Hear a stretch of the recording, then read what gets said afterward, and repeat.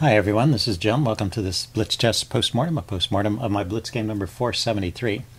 My opponent played e4, and cancel that, e4, and I finally got the chance to play the Con Sicilian, which I've been meaning to play for a while. So it starts out like a normal Sicilian, c5, knight f3, and then instead of following up with the d6, which can lead to classical lines, or such as the knight or the dragon, the Scheveningen, or knight c6, the second choice there, leading to things like the Sveshnikov and Kalashnikov. Third choice here is e6, and this leads to either the Khan or the Taimanov Sicilian. Taimanov was the name I couldn't think of during the video.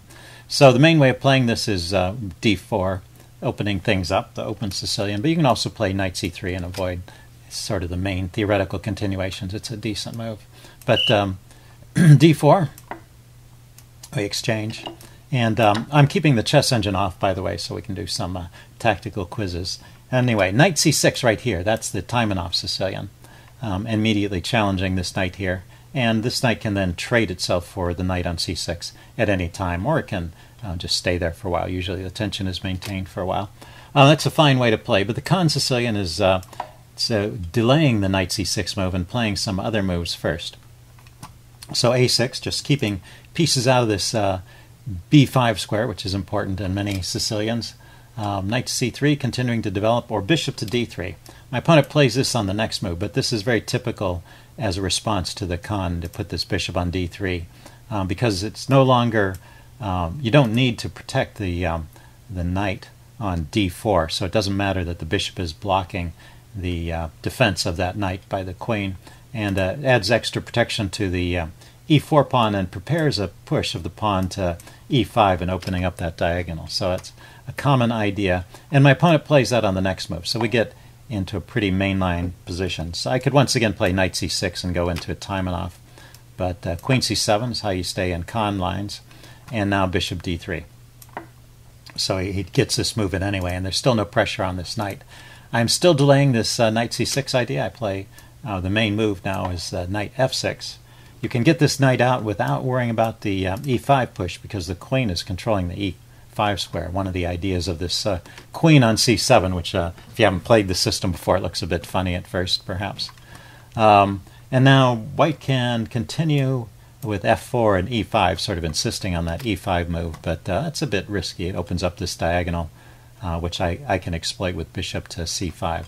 My opponent castled here, which is the top choice, and I play bishop c5 here. That's another idea with the Con Sicilian, is you can get the bishop outside the pawn chain before playing the move d6. But it has some drawbacks. We'll see that in the game. Knight c6 is also a move here. So anyway, bishop c5, the knight drops back to b3, a very logical response, kicking the bishop. And now the main move is to bring the bishop back to e7, and that deals with the potential threat of bishop to g5 here, preparing to meet that pin. But I dropped the bishop back to a7, and it's a very interesting diagonal for this bishop, and there were some tactics based on that later in the game that I unfortunately didn't take advantage of. And now, you know, bishop g5 is probably the main move here, but rook e1 is not bad. So white is doing fine through this part of the game, and now I can play knight c6. Notice that the knight is coming out here to c6, and it's going to get to stay there for a while because there's no knight to trade it off. And it can come over via e5 to the king side, which we see that kind of plan happening in the game. In fact, right here, I don't have any good way to defend against bishop takes f6, messing up my pawns.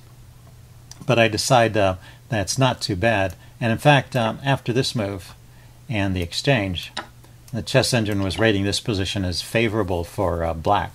So that's interesting, but it turns out the king is fairly safe over here in the center of the board, surrounded by all these pawns, and now there's an open g-file, so I can get maybe some pressure against the king. But, well, white starts to activate. Queen to h5. I play b5, thinking to get some pressure against these knights, maybe some action on the c-file. Also, I need to develop this light-squared bishop somehow. So that's a reasonable move. And now queen h6 is a terrible, cancel that. queen h6 is a terrible blunder. So here you can put on your tactical thinking hat and see if you can find the tactic that black has in this position. Okay, I'm going to give the answer away. There's actually two moves here that are good. You can play knight to g4, attacking the queen and the f2 pawn, or you can play the more dynamic bishop takes f2 check immediately. He can't take the bishop because after king takes you have knight g4 check, and that's a fork of the king and the queen. And after the king moves, you can grab the exchange. So that's just a winning tactic right here. And one point I wanted to talk about is how you can spot these tactics in a game. And one way to think about this is after I park the bishop on a7, I've got this good diagonal for the bishop. His next move was rook e1. And at this point, I really should have made a mental note to myself. That rook e1 move has left this pawn on f2, where the only defender is the king. And so as long as that's the case, there's just lots of sacrificial ideas. There's just many examples in the chess literature of sacrifices on f2 after the rook is moved away and the king has to take back, because it's a very forcing move. You know, you're dragging a king out in the open, or he just gives up a pawn. So that I should have made a mental note to myself right here. And then a few moves later, knight c6, bishop g5, knight e5. These are all fine moves. Queen h5. At this point, I should have made another mental note that not only is the bishop here, but the knight is ready to come in and deliver a check. And so that means that there are certain squares that are off limits. And you know, I really should have had this in mind already. This idea of knight g4 controlling these squares and taking advantage of a potential fork against f2. So that after a move like b5, continuing my plans, when I see this move queen h6, you know, the alarm bells really should have gone off. I should have had this already in mind, thinking about it. That's how you can spot these things in even fast time control games. So anyway, I was just not thinking. I was noticing that he was attacking the f-pawn, and I defended it with my king. But of course, my combination was much more forcing. I should have just played that. Okay, he goes queen g7 and bishop b7, and then queen back to h6. I was threatening to bring a rook over and chase the queen away. Once again, there's this tactic against the queen on h6, but yeah, I was still thinking about defending on the king side, and then later going on the attack. But you know, when the attack presents itself, you need to grab it. Anyway, he plays king h1, finally getting away from these ideas, and also unpinning the g-pawn.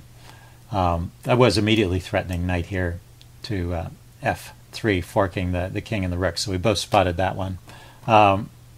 Let's see.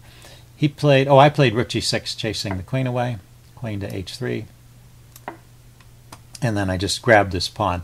So I'm still doing well, even though I missed that tactical idea. I've actually kept the advantage through this part of the game. Plays rook f1. I go knight g4, and he goes e5. And right here is where the tide turns. I totally did not notice that when he played e5, he was threatening the rook. And the rook is really the linchpin of my setup here. The rook is defending the knight, which is defending the bishop. And when the rook goes, things just fall apart. And not only that, I can't open up the h-file because this rook is undefended here on h8. So I have to take with the f-pawn. And that closes all lines against his king. So this move, queen takes e5, was really just a terrible move. And I was surprised, actually. I totally had not noticed that he could take the rook. And so with this, starting with the queen e5, I was winning up until this point. And I can play the move f5 here to block the bishop and still be winning. But now after this, I'm losing. And he just grabs the rook. And then he grabs the knight. And so this is all good. Let's see, when I looked at it with the chess engine, the engine suggested it was a little bit better to not grab the bishop immediately, but to save the knight with the move h5 rather, defending the knight, and then the bishop retreats. And that anyway is technically the best way to play. But I just took back and he took my knight, and then bishop to b6. I wanted to get my bishop out of hock there. It was being threatened. And now queen f4. So he's got a nice battery against the f-pawn here, which defended by my queen, but it keeps my queen from moving away. So I don't have any way of I have no way of avoiding the exchange of queens here. So that kind of forces that. I defend my queen, so at least I can take back with the bishop, have kind of a solid setup here. And rook a to e1 he played, and I played h5. Now if we count the material, let's see, I've got a rook and 2 bishops. He's got 2 rooks and 2 knights. Yeah, so he's a whole rook up, and I have 1, 2, yeah, I have 3 against 3, 2 against, yeah, I have 2 extra pawns. So 2 pawns for a rook. Yeah, white is just winning. But he's got to move quickly. At this point, he just ran out of time. Now, the Blitz time control I play in is 4-second increment. So I think most people could play with the 4-second increment and still win this game. But well, you've got to do it, and he didn't. So I will take the win. But but it's really a shame the way I played that game. There was some nice play early on. I was playing some good moves, and then I just totally didn't strike when I had the chance. So and that's what happens. Okay, hope you guys enjoyed this video. Leave any comments you have in the section below, and I will see you again soon. Bye.